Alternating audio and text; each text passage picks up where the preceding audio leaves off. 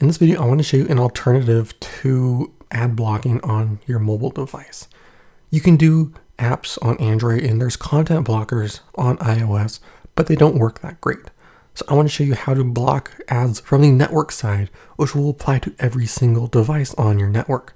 And this is through pfBlocker-NG, a package that you can install on your pfSense router.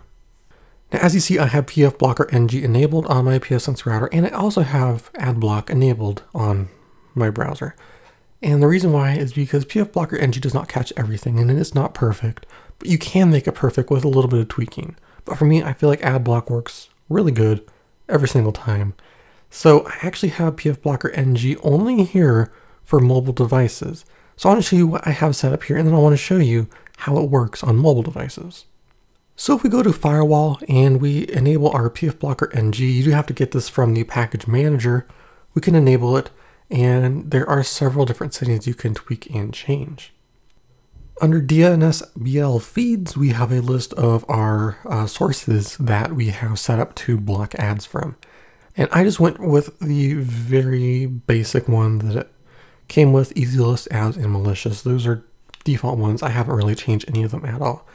And I found for the most part, it does a fairly decent job on desktop computers of blocking ads without any sort of ad block extension, but it does still let some through, including YouTube ads. And I'm not here to tell you that you should get rid of ads. I'm just showing you what it looks like. I'm not necessarily saying that you need to ignore ads altogether. But with these basic ones set up, we can block ads very easily on our mobile devices. So let's go ahead and hop over to an iPhone, and I want to show you what we have going on here. So if we head over to settings and we go down to Safari and content blockers, I do have one enabled, which is Adblock Plus. It's not that great. And now if we go ahead, turn that off, we go to a website, as you can see, there are no ads on this at all. Typically, there are white spaces that are created where these ads used to be when you're just using pfBlocker-NG. And sometimes it looks a little weird, but I've noticed it has improved over the several months I've been using. It has improved, and it does work a little bit better. You can see up here towards the top, we do have a little bit of a blank spot.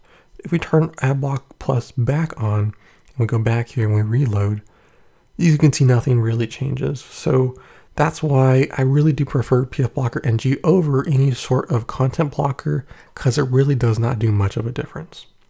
So that's pretty much it for this quick video. I just wanted to show you how you can block ads on every single device through your network rather than your individual device specifically.